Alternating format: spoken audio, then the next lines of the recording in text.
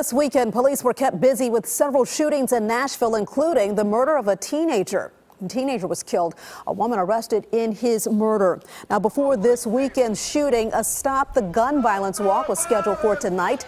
Leaders of the group Partners in the Struggle say that's why it was so very important to continue these kinds of events. Tonight's walk took place in the South Nashville area of the J.C. Napier homes. It was beautiful. We was chanting, just making an image and an illustration in our city that, we're tired of the violence, we're tired of our loved ones being shot and killed. And this is just a little format of what we was trying to do, just make an illustrative point in our community.